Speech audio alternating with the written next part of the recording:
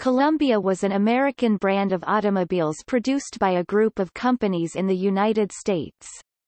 They included the Pope Manufacturing Company of Hartford, Connecticut, the Electric Vehicle Company, and an entity of brief existence in 1899, the Columbia Automobile Company.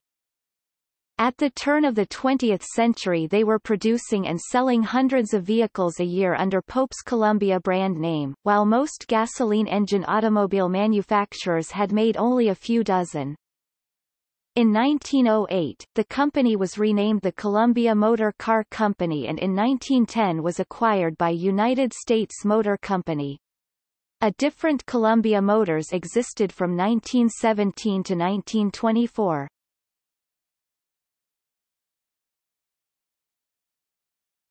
Topic: Electric models. The 1904 Columbia Brougham was equipped with a tonneau. It could seat 4 passengers and sold for $3,500. Twin electric motors were situated at the rear of the car. Similar Columbia coupes, Columbia Hansom cabs, or Hansoms, were also produced for the same price. They could achieve 13 miles per hour, 21 kilometers per hour. A Columbia Victoria Phaeton was priced at $3,000, but was based on the same design. The Columbia Surrey and Columbia Victoria were more traditional horseless carriages. Both used the same power system as the larger cars, with twin electric motors, but cost much less at $1,500 and $1,600, respectively. At the bottom end of the range was the Columbia Runabout car. Priced at just $750, it used a single electric motor, with an Exide battery and Concord springs.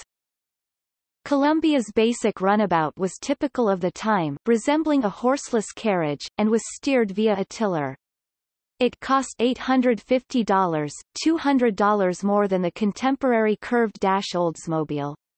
The 1,200-pound (540 kilograms) single-bench seat vehicle had a wheelbase of 64 inches (1,600 millimeters) and rode on 30-inch (760 millimeters) wooden spoked wheels, with leather fenders.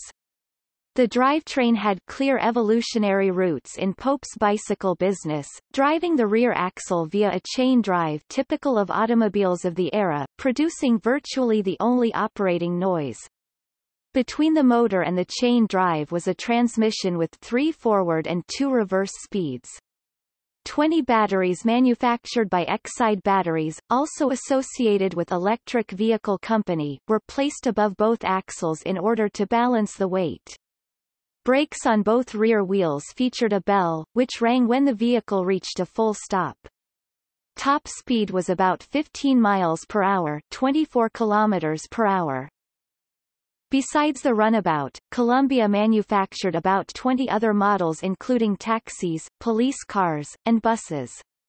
The vehicles were most popular in cities, where relatively smooth roads made the electric motor, with its smoothness and silence, appear superior over the gasoline engine. It helped in urban areas that electrical supply for recharging was easily found within the runabout's 40-mile (64 kilometers) range. Nevertheless, in 1903, a Columbia was driven 250 miles (400 kilometers) from Boston to New York City in 23 hours. In keeping with this urban orientation, the Columbia was positioned as a high-end vehicle even at a time when automobiles were very expensive, with its showroom across the street from the Metropolitan Opera House in New York.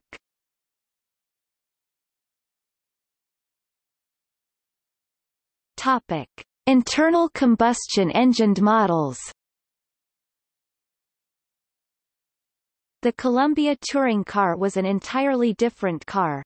A touring car model, it used a tonneau, seating 6 passengers, and resembled the touring models offered by many other companies at the time. Priced at $4,500 to $5,000, it used a vertically mounted straight 4, situated at the front of the car, producing 24 horsepower 18 kilowatts. A 4-speed sliding transmission was fitted. The car weighed 3,000 pounds 1,400 kilograms. One design innovation was the false frame supporting the engine. A night sleeve valve-powered model was added to the range in 1912 and 1913.